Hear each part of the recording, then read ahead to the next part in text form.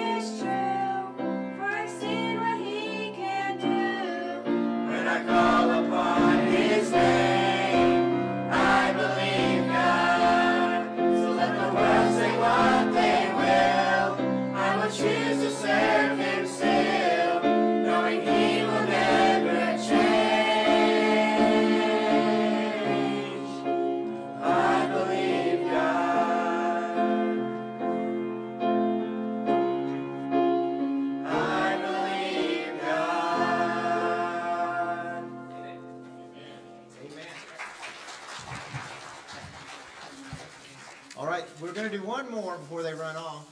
The Lord is my salvation. I think most of the kids are learning this one, and some of them know it pretty good. The chorus is pretty simple. Who is like the Lord our God, strong to save, faithful in love? My debt is paid and the victory won. The Lord is my salvation. Especially when we get to the chorus, feel free to sing along with us. And really listen. The words to the verses of this is really quite powerful.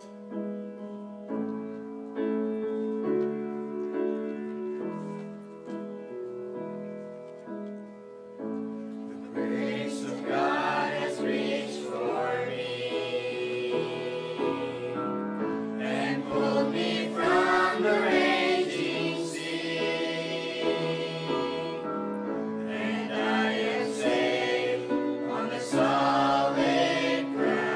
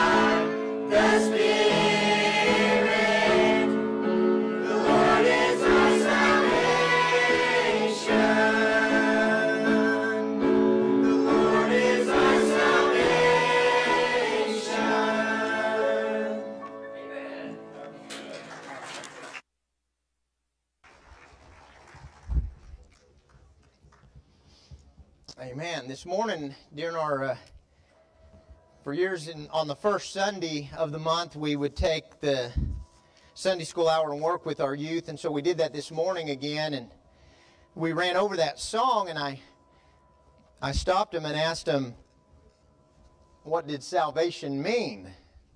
You know, and I put the kids on the spot, and they gave good answers. But generally, it was means you've been saved. Salvation is what you get when you get saved. And I asked him a question and shared a little bit of my mom's testimony. Mom told me once that the first time Dad asked her if she was a Christian, she said, well, of course, I've always believed in God. And Dad said, well, good, when did you get saved? And she said, saved from what? She just hadn't grown up in a Bible preaching church, and it's a good question. You know, if you ask somebody if they're a Christian, a lot of times they'll say yes. But what does it mean to be saved? What does it mean to have received salvation? And the Lord is our salvation. If you don't have the Lord, you don't have salvation. Amen? It's not a program. It's a person, the person of the Lord Jesus, and getting to know Him. And I would challenge you to pray. I know you get to see and hear those kids and the youth, but pray for them, because I believe that to know God and to walk with Him in this day and age is harder than ever. I think there's just so much. The devil is a master tactician, and he has taken many of our young people just through distraction or temptation, rebellion, whatever the case may be. It's not easy to walk with Jesus during this day and age. And so I challenge you to pray for our young people. And how many of you were here last Sunday night? Last Sunday night, after Justin came up with that donkey icon for my message title on Sunday morning, he was putting this announcement, tonight's message, the Donkey King. Some of the kids were a little disappointed that all I did was preached about Saul. But if you were here, we introduced you to the first, as far as anointed king of Israel, Saul. And we talked about the fact that Saul was exactly what the people wanted. The people demanded a king. They did not want God ruling over them.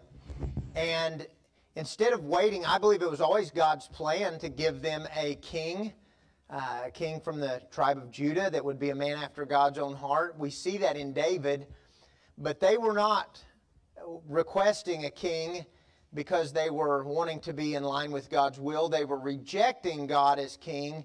Therefore, they wanted a man to be over them. They wanted a big, stout leader, and that's what God gave them. And we looked at that last week. And really, unfortunately, Saul is almost, in some ways, a victim of circumstance. The people demanded a king. God took this young man that was bigger than everybody in Israel. And by the way, David, if you look at a contrast, David was the smallest of his brethren, yet he put his life on the line for his daddy's sheep.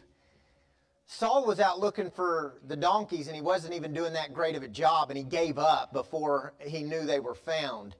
And so it's kind of an interesting contrast. But tonight, I want to pick up again on Saul, and there's no doubt we will see Saul as we look at some of the key events in the life of David down the road. But Saul is an interesting study because he goes down as a man who had a bright start. When he begins, it appears that even from God's perspective, he had a promising future. And it falls apart. You have a young man who is humble, who has got a lot of grace. When people criticized and came against Saul, and Saul could have, after his first victory, stuck it to him, he did not do that. He had actually been, the Bible says, the Spirit of the Lord had come upon him. He had prophesied, and he had become friends with Samuel. I believe Samuel was heartbroken over the course of Saul's career because of his affection for Saul. But how do you go from a good start there, becoming friends with Samuel, being anointed the king of God's people, into the end of Saul. At the end of Saul's life, we see Saul, by the way, repeatedly attempting to kill David. You see him throwing a javelin at him in chapter 19. In chapter 20, he throws a javelin at his own son, Jonathan. I mean, he's actually attempting murder on his own son. In 1 Samuel 22, Saul orders the murder of the priests of God at the town of Nob. Some 80 priests killed, murdered at Saul's hand. And at the end there, at chapter 28, Saul consults with a witch at Endor and ultimately commits suicide. That was a terrible end of a promising life. But what were the steps that got him there? The beginning of the end is recorded for us in 1 Samuel 13, and that's where we'll be tonight for our text. Why would anybody choose to act foolishly and disobey God and then get the consequences of that? I don't believe most people set out to leave a lousy legacy. Amen?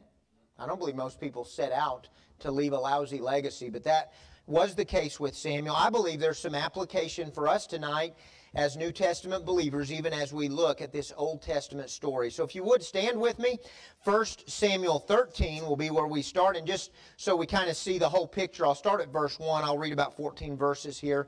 It says, Saul reigned 1 year, and when he had reigned 2 years over Israel, Saul chose him 3,000 men of Israel, whereof 2,000 were with Saul in Michmash in the mount. That's a really cool name for a place, Mishmash. Anyhow, whereof 2,000 were with Saul in Michmash in the Mount Bethel, and 1,000 were with Jonathan in Gibeah of Benjamin. And the rest of the people he sent every man to his tent. And Jonathan smote the garrison of the Philistines that was in Geba, and the Philistines heard of it. And Saul blew the trumpet throughout all the land, saying, Let the Hebrews hear. And all Israel heard say that Saul had smitten a garrison of the Philistines, and that Israel also was had an abomination with the Philistines. And the people were called together after Saul to Gilgal. And the Philistines gathered themselves together to fight with Israel, 30,000 chariots and 6,000 horsemen, and people as the sand which is on the seashore in multitude. And they came up and pitched in Michmash eastward from Bethaven, when the men of Israel saw that they were in a strait, for the people were distressed. Then the people did hide themselves in caves and in thickets and in rocks and in high places and in pits. And some of the Hebrews went over Jordan to the land of Gad and Gilead. As for Saul, he was yet in Gilgal, and all the people followed him trembling. And he tarried 7 days according to the set time that Samuel had appointed. But Samuel came not to Gilgal, and the people were scattered from him. And Saul said, Bring hither a burnt offering to me, and peace offerings. And he offered the burnt offering. And it came to pass that as soon as he had made an end of offering the burnt offering, behold, Samuel came. And Saul went out to meet him, and that he might salute him. And Samuel said, What hast thou done? And Saul said, Because I saw that the people were scattered from me, and that thou camest not within the days appointed, and that the Philistines gathered themselves together at Michmash, therefore said I, The Philistines will come down now upon me to Gilgal, and I have not made supplication unto the Lord. I forced myself therefore, and offered a burnt offering. And Samuel said to Saul, Thou hast done foolishly. Thou hast not kept the commandment of the Lord thy God, which he commanded thee. For now would the Lord have established thy kingdom upon Israel forever. But now thy kingdom shall not continue. The Lord hath sought him a man after his own heart, and the Lord hath commanded him to be captain over his people, because thou hast not kept that which the Lord commanded thee. This is the beginning of Saul's end, the fall of Saul, and we'll get into that tonight. Lord, we love you and praise you, and God, we thank you for your word. I thank you, God, that, Lord, we get to see how you acted in the past, and Lord, we get to see the way people, Lord, obeyed and were able to reap the benefit of that, and then also, Lord, as tonight, we get to see where people disobeyed and reaped the consequence. God, I pray that you'd help us be with my brothers and sisters in Christ tonight. I pray that we would be encouraged and edified tonight, built up by your word, and that we would each be better equipped for the work of the ministry that we've been given. God, it is my prayer that Lord, if someone here has never been saved, that your Holy Spirit would do a work in their heart. They would come to a place of trusting in Christ tonight is my prayer. And above all, we ask that you be exalted, lifted up, and glorified. We thank you and praise you, and we give you this time in Jesus' name. Amen. You can be seated. Now, Saul, this is really the first step on a slippery slope. Saul is about to start really a chain of bad decisions and acts of disobedience. But really, the first time we see him act in a way that brings God's judgment and literally a declaration that his long-term prospects were over.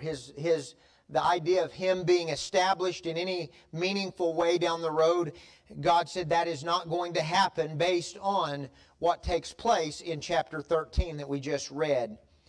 And this, like I say, it's the first step on a slippery slope. Years ago when I was a kid, I don't know if it was Dad or some other preacher, but for a while there was a little phrase that I had heard repeated, and it said something along these lines, that sin will take you further than you want to go. Do you remember that? It'll take you further than you want to go. It'll keep you longer than you want to stay, and it'll cost you more than you have to pay. And it's the idea that really sin and the devil is an enemy that's been at this for years, thousands of years, wrecking people's lives.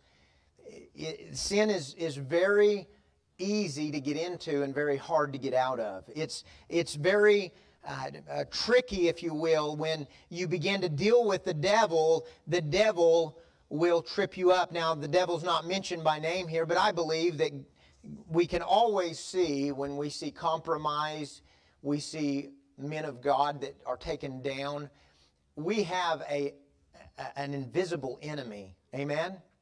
And so what we're seeing tonight is not just Saul versus the Philistines. We're really seeing Saul, God's king, being brought down and defeated by sin. And this is what he did. The crime in tonight's text that brings God's judgment, what was it? What was it that Saul did that brought this condemnation from Samuel? If you want to be real honest, what he did didn't look bad at all. Matter of fact, what Saul did, he had him a little worship service. Saul said, "Bring hither a burnt offering to me and a peace offering," and he offered the burnt offering. What Saul did was he took upon himself the role of the priest, and he approached the altar of God. Before the temple was erected in Jerusalem, there were multiple places where priests and Levites would go, whether it was at Shiloh or at Gilgal like tonight, or different places that they would go. But God's standard, whether it was a temple in the future or these tabernacles that they would have, God's standard of holiness when it came to the altar was very high. It wasn't something that was considered to be flippant or casual.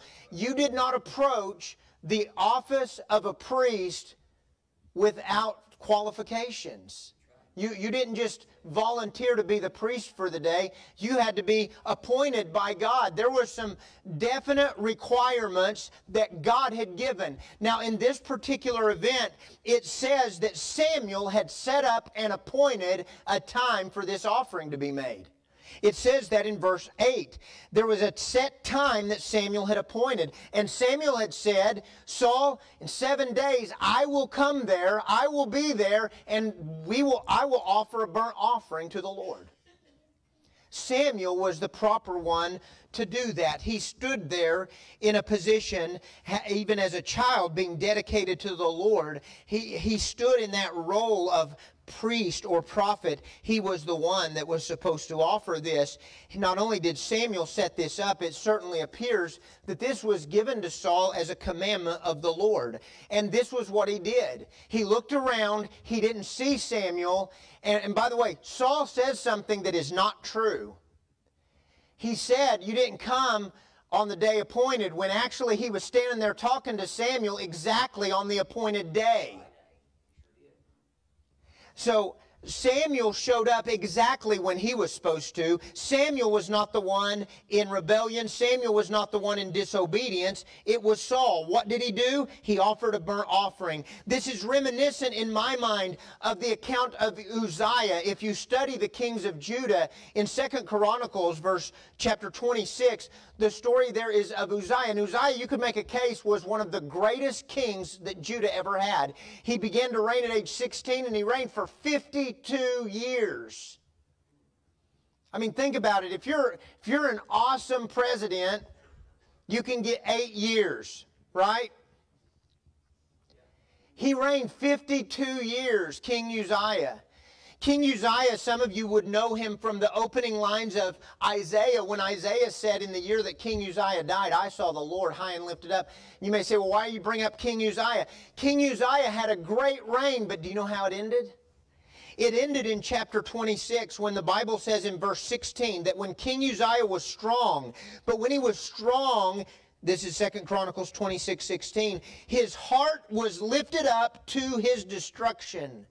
For he transgressed against the Lord his God, and went into the temple of the Lord to burn incense upon the altar of incense. And Azariah the priest went in after him, and with him 80 priests of the Lord that were valiant men. And they withstood Uzziah the king, and said unto him, It appertaineth not unto thee, Uzziah, to burn incense unto the Lord, but to the priests, the sons of Aaron, that are consecrated to burn incense. Go out of the sanctuary, for thou hast trespassed. Neither shall it be for thine honor from the Lord God. And then Uzziah was wroth, and he had a censer in his hand to burn incense. And while he was wroth with the priest, the leprosy even rose up in his forehead before the priest in the house of the Lord from beside the incense altar. And Azariah the chief priest and all the priests looked upon him, and behold, he was leprous in his forehead, and they thrust him out from thence. Yea, himself hasted also to go out, because the Lord had smitten him. And Uzziah the king was a leper until the day of his death. Well, why'd you read that? Because in many ways, when you read that, you realize that Saul might have gotten off a little bit easy on this day when he takes this right of a Levite or a priest, and he goes and he sacrifices on the altar. When King Uzziah decided to burn incense, and the priest withstood him and said, King Uzziah, you're the king. You're not a priest. You're not supposed to be in here. You're not supposed to do this. By the way, a little side note, rabbit trail. Do you know that the separation of powers comes in many ways from a biblical model? But the priest, they said, you don't have the right to do this. King Uzziah got mad at him, and while he was standing there, and it says he had a censer in his hand, and he was wroth with him, God smote him with leprosy, like fast-moving leprosy. Like it said, it rose up. I don't know if like his nose fell off, or, I don't know what happened, but he got smote, and he was happy to leave because he knew he'd been smitten by God. Here's the point. God takes the altar very seriously. Do you know that altar, even going back to the very first altar that Noah erected, in many ways was a foreshadow of the cross, the place where one day the Lamb of God would be sacrificed. And it wasn't a light thing. It wasn't something to be done flippantly. And Saul, he sacrificed a burnt offering. That was his crime. Now, in verse 13... as we kind of break down what he did, Samuel characterized this action as this. He said, you have done foolishly. Do you know what a foolish act is? What is the opposite of a foolish act? The opposite of a foolish act, if you're a kid that reads your Proverbs every day, the opposite of foolishness is wisdom. The opposite of a fool is a wise man. And the Bible says that the fear of the Lord is the beginning of wisdom. The Bible says the fool has said in his heart, there is no God. Do you know a foolish act is any act you do when you sin in a foolish manner? It's as if you're saying, there's no God. God's not here. I'm acting as though God hasn't spoken. God's not important. And Samuel said, you've acted foolishly. And he said, you have disobeyed the command. He said, you have done foolishly, and he said, you've not obeyed the Lord. Now, if we understand what Saul did, it would also be instructive, I believe, to understand why he did what he did. What did he do? What was his crime? He offered a burnt offering that he had been told not to offer. Matter of fact, when he says you violated the command, I think that Samuel had said, Saul, in 7 days I'll be there and I'll offer the burnt offering. I think Saul knew full well he was not supposed to offer the burnt offering. I believe that because he told Samuel, well, I just forced myself. I knew I shouldn't, but I just forced myself to do it. Had to be done. You weren't here. I mean, you're here now, and yes, this is when you told me you'd be here. I mean, I love the way he got caught. Do you know what it says? It said, as soon as it was done. Do you know, that tells me that Saul's impatience, it caused him to compromise 30 minutes too soon. I mean, he did it. Samuel's not coming. Let's do this thing. Oh, looky there. Samuel's here. I mean, it was that quick. But why did he do it? Well, first of all, in the text that I read in chapter 13, there was an enemy rising. The Philistines rose against Israel. Now, by the way, they'd already been dominated by the Philistines. Even though you see this Nahash, the Ammonite, coming against one town, the fact is, they had been subservient to the Philistines for a long time. The Philistines had had the technological advantage over them. The Philistines had political power over them. Do you know that the Philistines had enacted complete gun control? They got all the guns off the street, and there were no swords, weapons of any kind in Israel. Right? You can read the rest of this. This is what they did. And by the way, I don't believe you should ever trust Philistine government. Amen? I'm telling you. I mean, I was at the Indian clinic one day, and I saw a big Indian kid, and he had a shirt on, and it said, give the government your guns. They'll take care of you. Ask the Indians. And it showed a picture showed a picture of those guys being led off on the Trail of Tears or something. But the Philistines had disarmed Israel. Did you know that? Some of you may not have known the Bible even talks about stuff like that, but they had disarmed them, said you can't have guns, all you have is hoes and shovels. And by the way, you can't even get a sharp shovel or axe unless you come to us to sharpen it. Now that's the state that Israel was living in. But beyond that, not only had they been dominated, but now the Philistines rise against them. In chapter 13, Saul and Jonathan together were leading, at the time, what appears to me to be a standing army of 3,000 total soldiers. 2,000 with Saul and 1,000 with Jonathan. That's what the Bible says. The Philistines showed up with 30,000 chariots.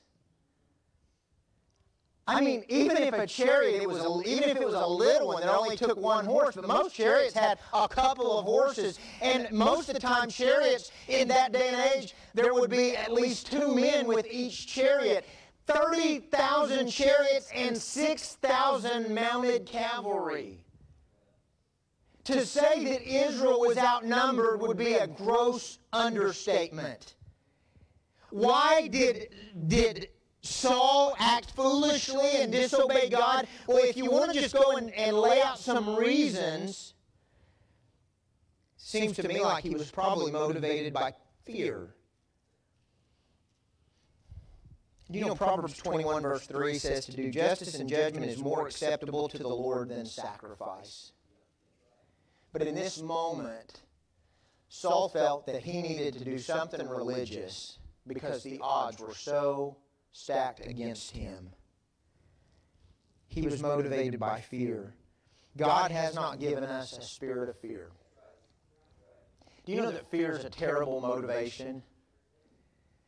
Do you know if we're children of God, the Bible says we've been given a spirit of love and of power and of a sound mind, not a spirit of fear. 2 Timothy 1:7. And I'm not so sure if Saul was more scared of the enemy or if he was scared of what the enemy was causing. Because if you'll read, as Jonathan already mixes it up and fights the Philistines, and then Saul blows the trumpet, the Bible says in verse 6 that the men of Israel saw that they were in a strait, for the people were distressed. Then the people did hide themselves in caves and in thickets and in rocks and in high places and in pits. I mean, what's going on here? Saul's men that were supposed to fight with him, they're playing hide and seek. They're disappearing. I mean, it appears to me that Saul is like, okay, we need our men back in line. Wait a minute, half of them are gone. Where are they? Well, wait a minute. I see one of them in a thicket over there. Somebody's up a tree. Is somebody down in the well? Why is everybody hiding? But guys, listen, when you read this, it's apparent that it's contagious. The children of Israel get scared, and the more that they're scared and the more that they defect and run and hide, the more people want to defect and run and hide. Do you know that fearful behavior, a lack of faith, discouragement can be contagious? You know it's worse than COVID. It is. Listen, hopelessness, despair, and discouragement are far worse than a virus. And the people became discouraged. The people were leaving him. See, in my mind, it wasn't just the enemy presence, the fear of the Philistines. It was the loss of leadership. Saul, at this point, had assumed on himself more than he was ever supposed to. And I think this is a common trap with people in leadership positions. Do you know what a leader does not want? A leader does not want everybody defecting. I don't care how great a captain you are of your ship, you don't want mutiny. You don't want to lose the crowd. You don't want to lose the people you're leading. But the fact is, biblical leadership is not contingent on me keeping people happy. Biblical leadership is the man of God following God. Leadership's overrated. Saul should have been focused on following God. But Saul began to see one by one men ditching him. And he began to think, I've got to do something to get the crowd back. I've got to get, I need to get something going on that brings these people together. And Samuel's not here. Now Samuel, I believe, had said, in 7 days we'll have a service and I'll sacrifice a burnt offering and peace offerings. God will show up. But Samuel wasn't there the 6 days leading up to it, and people were defecting day by day, and Saul was getting more and more nervous. Do you know when you feel like you're the type of leader that everything rises and falls with you, that you're the only one that can make things happen, you'll be very insecure when things start going south. And this is what happened. And as things started going south, Saul began to see the loss of leadership, that the people were trickling away from him. And even though God had already proven that he did not need a multitude. Listen, we just came out of the time of the judges. Saul should have been familiar. Listen, if he had loved the Word of God and the testimonies of God, he should have already known that a thinned down army does not affect the victory in God's agenda. Wasn't going to matter. Listen, 30,000 Philistines are no problem to God. But then, as he begins to be focused on those people leaving, and he tells Samuel this. He says in verse 11, because I saw that the people were scattered from me. That was where his focus was. I saw the people leaving. Then he does something, and this is tragic. He makes the same mistake that Hophni and Phinehas made. Do you know when Hophni and Phinehas saw the army getting their tail kicked by the Philistines, you know what they thought? Let's go steal the Ark of God out of the tabernacle of God and march it down into the army, because that'll be our good luck charm that'll push us over the edge, and we'll win a victory if we have the Ark. Saul seems to assume that the tide would turn if he could get the service started, and now. May I just say that this is the beginning of signs that Saul had a superficial spirituality that borderlined on superstition. This is the height of hypocrisy. In chapter 14, we find Saul making a foolish, rash vow, as if God needed him to make some type of fasting vow to bring the victory. And here he forces himself, he says, to sacrifice an offering to God. May I just say this, God doesn't. If the offering was to God, you know, I like the principle in the Bible that the Lord loveth a cheerful giver. Do you know if you're just having to force yourself into some form of service for God, it's probably not being done in the right way. It's not being done with the right motive for sure. And here he says the people were scattered, so I had to do this. He develops kind of a superstitious spirituality. Do you know the fact that you show up at church does not mean you're racking up points for God?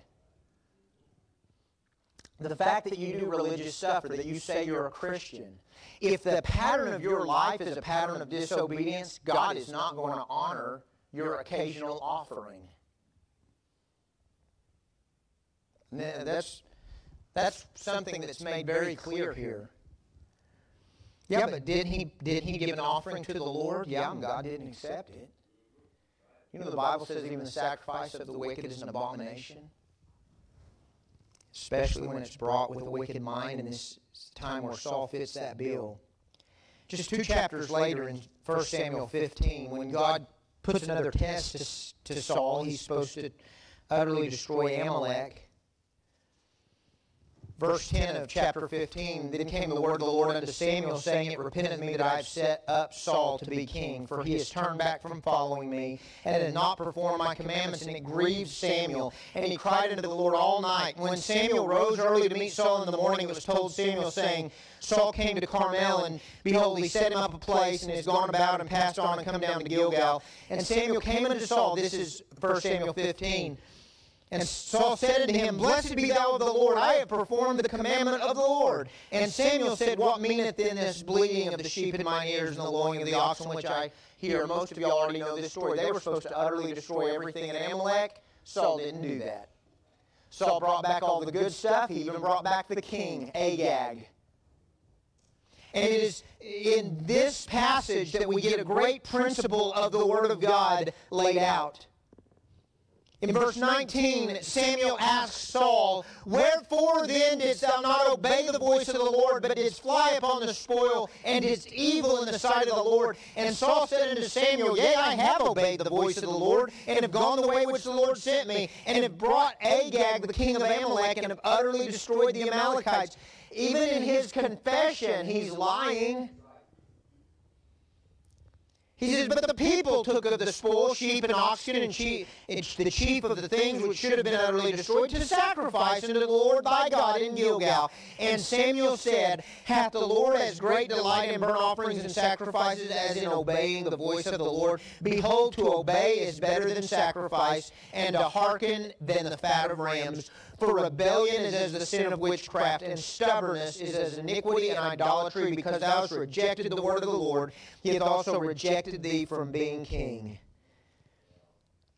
Saul then says, I have sinned. But if you read chapter 15, it's just a comedy of errors as Saul makes half-hearted confessions, half-hearted repentance, and he never, and something disturbing is you begin to see Saul referencing God as the Lord thy God, not the Lord my God. He deflects.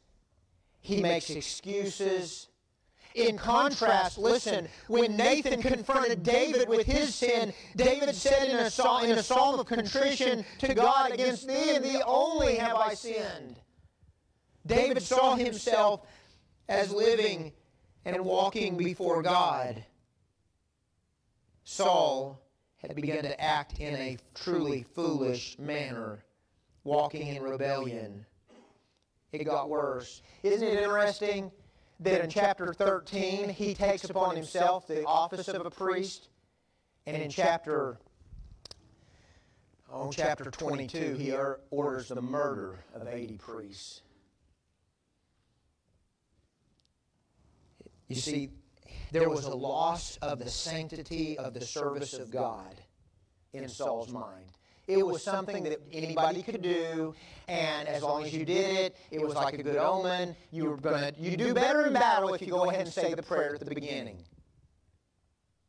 And I mean, I talked to Dad about this some time back, but do you know, I really don't believe that I'm going to lobby real hard to put prayer in school. Do you know why? Because the last thing I would want is some heathen atheistic teacher leading some mockery of a prayer it would do more harm than good. Amen? Now listen, I think if a Christian teacher should have the freedom of speech just like an atheist teacher, and I don't believe there's anything wrong with praying in school. Matter of fact, it is not coincidental that the American public school system, if you go back and look at how it started, there's some elements of the school system that I believe are philosophically flawed, okay? The structure itself. But you know, there was a time when the purpose for educating the American public was so they could read the Word of God. That's right. You can go back and read our history on the thing. And it does seem to be interesting that when God was the foundation of learning, America very quickly excelled and started putting out the brightest and best. We kicked God out. But if I could put it in those terms, I mean, we kick God out. We don't want the Bible. Nuh-uh. 10 Commandments, get them off the wall. You took the 10 Commandments off the wall, and now you have to have metal detectors and armed cops, and there's school shootings. Can I say something? There was some tragedy and some bad stuff going on a long time ago, but only a fool would argue that things have gotten better since they kicked God out of school. Amen? But can I just say this? When a culture says we don't give a rip about God and His law, saying a prayer at the beginning of the day is not going to turn everything around. Are y'all with me? A prayer. Listen, to say, well, let's say a prayer. Let's put out a religious token out there. Even though we're violating everything God says, God is not impressed by your offering. God is not impressed by your prayer. Saul made the same mistake, listen, that many American political leaders make today. It blows my mind. Listen, I was listening to NPR the other day, and they were talking about would we ever get to a place where we had an enlightened, scientific president? Because did you know that all of the presidents have been Christians? And they were like, yes, men like, and they started listing Christian presidents. And I was just driving down the road, sipping on my coffee, and they were talking about how the Clintons and the Bushes were strong Christians. Like, as opposed to blatant atheists, I guess. No, they were talking about the fact that it's kind of politically challenging for the atheistic minority in our. Can I just say this?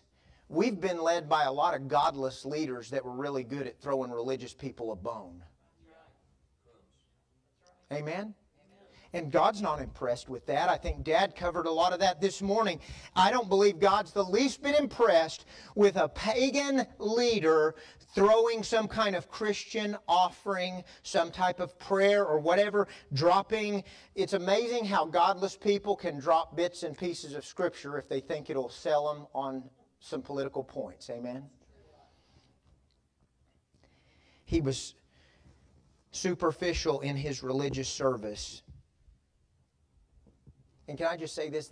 Will be a constant challenge. This will be a constant challenge for you and for me, for all of it. It's interesting that in the Sermon on the Mount in chapter 7, when Jesus starts out and he says, you know, if you see that your brother has a speck in his eye, by the way, his primary audience is his followers, the pillars of the church, the apostles. And you know what he does? He says, you hypocrites, first remove. Wait a minute, who are you talking to, Jesus? The Pharisees? No. Check it out. Matthew 5, and seeing the multitudes, he went up to the mountain. When he was set, his disciples came unto him. And by the way, he's telling his disciples, when you see somebody with a problem and you go to help them, Jesus makes the assumption that even his followers will have to fight the battle against hypocrisy, even when trying to help someone else. And you know why? Because we've all got dirt in our eyes sometimes. Amen? And by the way, the answer is not everybody leaves sticks in your eyes. No, but it's turn the light of judgment inward first. Before I lead out here, I better make sure that I'm doing things right in here. And listen, it's not easy to humble yourself. I want to be, listen, I want to be a loving father that is a picture of Christ. And it bothers me. Do you know, this week one of my children said, "You always yell at us, Dad." I do not! Take that back! No, but can I tell you something? It's humbling to listen to criticism from inside your home and go, okay, I probably do sometimes. And I don't want to do that. It's hard to get real. Do you know what it's easier to do? It's easier to throw up your defenses, make excuses, and then put on a religious show to everybody on the outside. That's what Saul got good at. We've got to be very careful, because what happened is Saul began to get too big in his own eyes. And as his self-image got better, his spirituality got worse. I will say this, what did he do? He offered something he wasn't commanded to offer. Why did he do it? Well, it could have been from fear. It could have been through the peer pressure of seeing people defecting and leaving him. It obviously had to do with his superficial view of spirituality, but it's very clear that he also was simply unwilling to wait. Do you know, patience would have saved the day in this situation based on what is laid out for us. Just a little bit of patience would have saved the day. Samuel came slow, but he wasn't late. Read the text. He was not late. I think it's wrong to just chronically be late. Samuel wasn't late. He was there when he was supposed to be. He wasn't putting anybody out. He did what he was supposed to do. But when he was not as fast as Saul would have liked him to be. And can I just say this? Do you know that God is often slow, but He's never late? God may be slow in answering a prayer, but He's not late. God is on time. But Saul gave in and forced himself just an hour too soon. He gave up just a little bit too soon. I remember watching a hunting video, and the guy had drawn a tag, and it was an out-of-state hunt. And he gets up there, and this guy, the owner says there's a buck that's got 200 inches on his head out there, and you can probably get him. Well, they went out there, and they didn't see him, but they saw a real nice 160 class buck, and he jumped up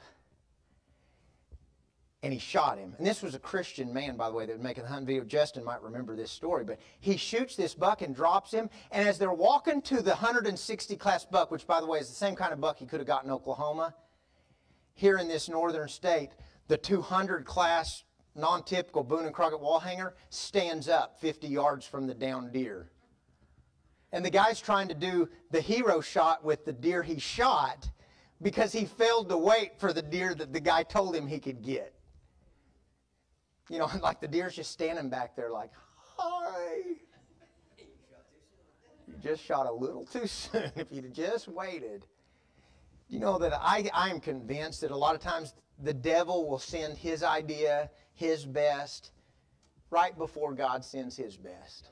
I believe I can line up examples where I've seen that. Where people had a desire, maybe even a God-given desire, but then there was a compromised way to fulfill it. And instead of just tapping the brakes and letting that go by, they take it. And then God's best comes right along and it's too late. They didn't wait. Man, that would be rough. Saul showed to be a man of the people, not a man of God. Now, I close with this. If we understand what Saul did and why he did it, then what should we learn from that? Like, why does God give us this story?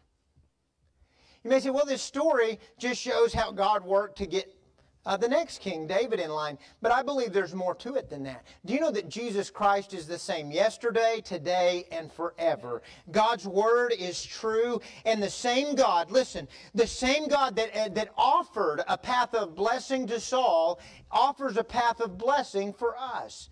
Do you know that if you're saved, you're more than just an average Joe? The Bible says you're a royal priesthood.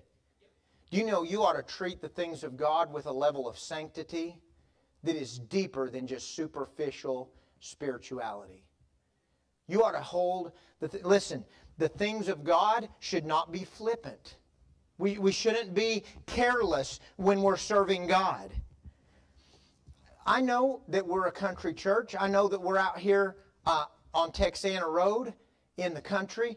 But do you know that the things of the Lord are just as important as the things of band, or the things of football, or the things of public school pep assembly?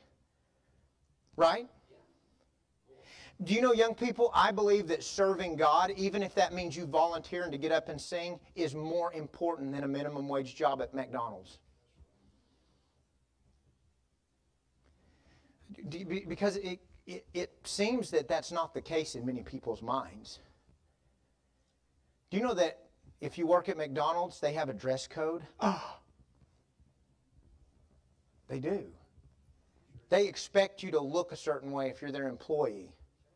And you may say, yeah, God doesn't care what we look like. I think that's not right. The Bible does say God cares how we present ourselves. Now, I think we can learn from this lesson that if all we're doing is an outward show, God's not impressed at all.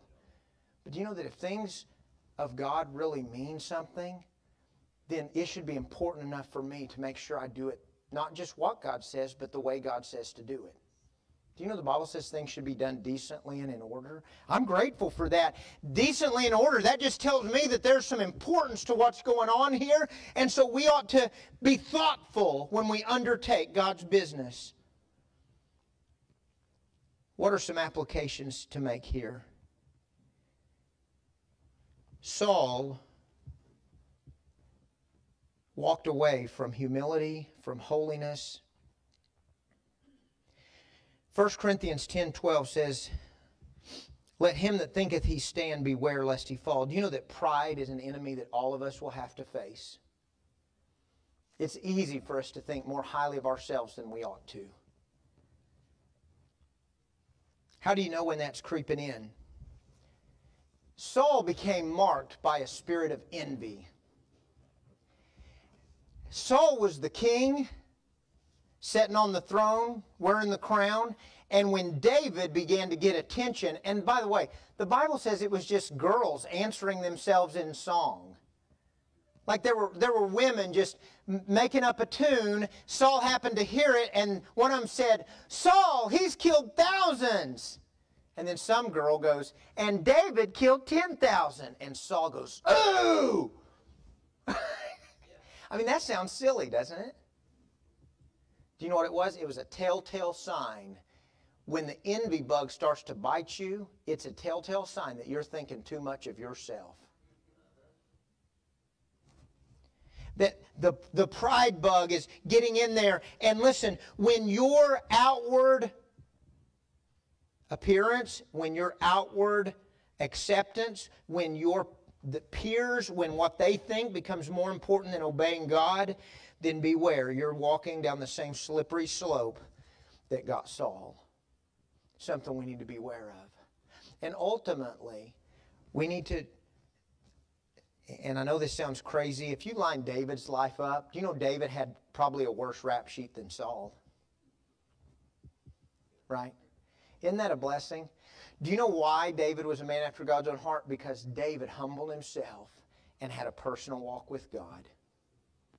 It appears that Saul went the other direction. By the end of Saul's life, Saul couldn't hear from God even when he tried. Isn't that a tragedy? Do you know today is a day of grace? Today you can still hear from God. Some of you are in a place of decision. And can I just encourage you, don't be stiff-necked. Don't make a decision based on what you want. Make a decision based on what God has clearly said. I don't believe finding God's will is that challenging. I think doing God's will is pretty challenging. I have had people say, well, if I just knew what God wanted me to do. Well, I can tell you a few things that clearly God wants you to do. We should not be unwise, but know what God's will is. Where are you at tonight? Are you in a place where you know God? I don't know whether Saul was a Christian or not. Old Testament, redeemed, righteous type person. He's one of the hard figures in Scripture to really put under your thumb and say, J. Vernon McGee's convinced he's a phony, baloney, lost man that put on a good show for a while. I don't know. But I do know this. It's not just Old Testament kings that are able to put on a phony show. Amen. You may be here tonight and say, Brother Clay, all I've ever done was acted like a Christian on the outside, but I've never trusted Christ. I've never gotten real with God. It's hard to put on a show for very long. Before long, what you are comes out. I'm going to ask Miss Kristen to come to the piano. Are you saved tonight? If you're saved, then the Bible says you're a royal priesthood. You're a peculiar people. You have a call on your life. Could I just challenge us tonight? Let us learn from Saul's fall.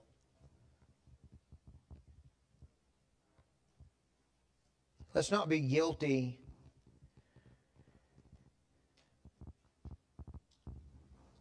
of committing Christian compromises. Do you know that in chapter 15, when Saul would disobey, he would say, I disobeyed so that I could sacrifice. Samuel said to obey is better than sacrifice. Can I just say this? If you're here tonight and you've sinned, do you know that God is a forgiving God? But young people, do you know what's better than forgiveness? Innocence. It's better to obey, he said, than to sacrifice. If you sin, the sacrifice has been made. Jesus Christ shed His blood on the cross for our sins. And if you'll trust Christ, He'll save you. But if you're saved, listen, don't use the grace of God as a license. Let's not follow the example that we see tonight. I'd like you to stand with me with your heads bowed and your eyes closed. Lindsey Chapel, we like to have a time of invitation. That's not to get you to do something that's not real. It's not to twist your arm. But it is to give you an opportunity that if God has spoken to you tonight, that you do something about it. Don't just be a hearer of the Word. Maybe in the past few weeks, God has revealed to you that you can make a difference, that you're to be acting and doing something. Then maybe it would help take a knee and make a plan and say, God, I've heard from you, and now I'm going to do something about it. As Miss Kristen plays, if you need to come, maybe you need to talk to somebody tonight. Maybe you're here and you'd say, Brother Clay, I'm not saved. You mentioned about being saved. I don't know if I'm saved or not. I've never really discussed it with anybody. The pastor will meet you right here. Are you born again? Have you put your faith and trust in Jesus Christ, His work on the cross?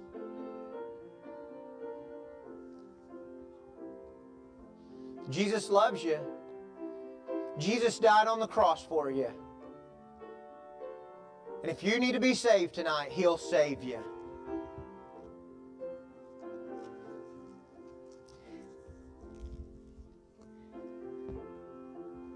Maybe you're saved tonight and you've been struggling with fear.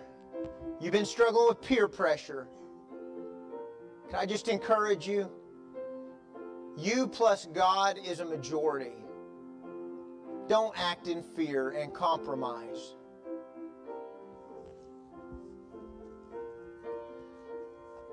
She's playing a song, Trust and Obey. Are you trusting Christ tonight? She's going to play through that chorus again. If you need to come, would you come now?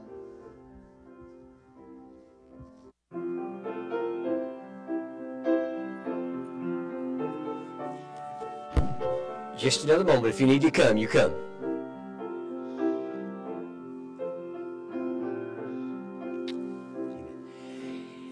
Praise the Lord. And it's good to be in the Lord's house tonight. And Clay, thank you for that powerful message. That is food for thought, is it not? And as many times as I've read that scripture, it always intrigues me that if Saul had just waited, if he had just waited just a little longer, but that wasn't his heart to do. So we look forward to seeing you on Wednesday evening at 7 o'clock, adult Bible study, 6:30 for the kids over in the other building. Those of you that are going to be traveling on Tuesday to Oklahoma City to the Abolish Abortion Rally, I believe Brother Jameson is, I don't see him right now, but okay, I see him back there. He's going to be meeting with you right here for just a few moments and give you instruction. And so with that said, after we dismiss, if everyone else would exit the sanctuary as soon as possible, that'd sure be a blessing. So with that said, if you've been blessed today, say amen. Amen. That was stinking weak. So now, if you've been blessed today, say amen. Amen. Now that was a little bit better. All righty. Steve Turner, would you make your way up here and dismiss us in prayer, please? Let's pray. Dear Heavenly Father, thank you, Lord, for allowing us to come to church today, Father. This morning's message was wonderful, Father. We just help us to apply it to our lives, Father. Help us to do what we can do throughout this week. And Father, tonight's message, help us to apply that to our lives, Father. I just pray that each and every one of us here tonight, Lord, we just know you in a better way. We ought to pray that we could be more like you. Father, just lead us and guide us as we go out through this week. I pray for all the sick and afflicted, Father, and for the people taking care of them. Father, I just ask that you would, that today would be the day of salvation. It's still not over, Father, and we ought to be able to snatch the lost out of the devil's hand. Lead us, Father. Help us to be better Christians. We'll be very careful to give you the praise. In the name of Jesus, amen.